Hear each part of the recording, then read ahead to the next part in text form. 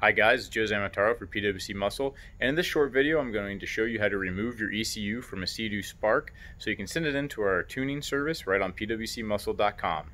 Now we offer a variety of services on PWC Muscle, from supercharger rebuilds, jet pump rebuilds, and tuning services.